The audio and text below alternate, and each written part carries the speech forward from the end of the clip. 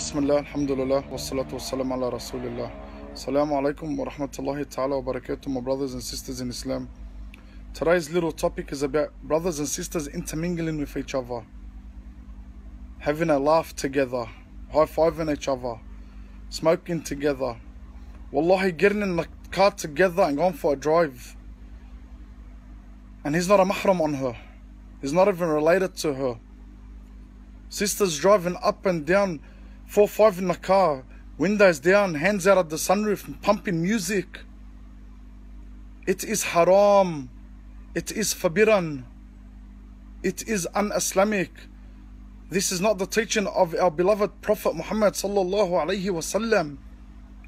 We have no more shame in our hearts.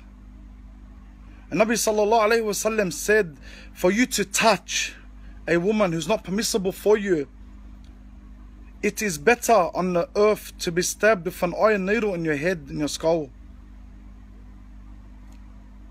Wallahi, wallahi, I see Muslim girls kissing and hugging non-Muslim men, high-fiving and hanging out, chilling out, watching a movie together. Are you serious? This is what the ummah has come to? Wallahi, this is very, very, very upsetting. This is not Islam. This is not Islam, sorry. You don't commit sins by having a laugh or hanging out with people that you're not supposed to. What's wrong with that, boy? He's like my brother. What do you mean he's like your brother? How's he like your brother? Is he allowed to marry you? Yes, he is. So he's not like your brother. I'm sorry. Oh, I don't have no bad intention.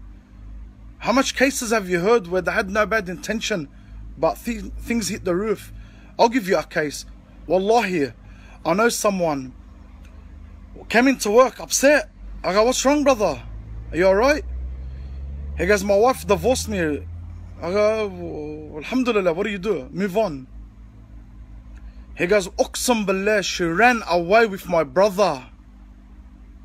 With his brother. I go, how'd that happen? What led to that? He goes, I don't know, we used to hang out every night together, watch movies, smoke cigarettes, have a coffee. If I'm not home, he'll come over, chill out with her. She's my wife, he's my brother, okay. Well, now you know why it's haram.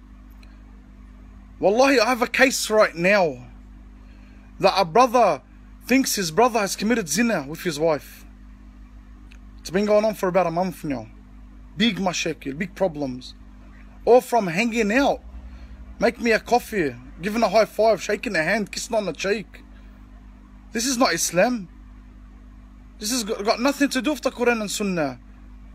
Forgive me, this is illit alam, juhal. And brothers and sisters, I'm not attacking anybody. Yes, I am upset, of course.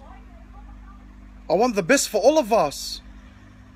This will only put us in hellfire, nothing else.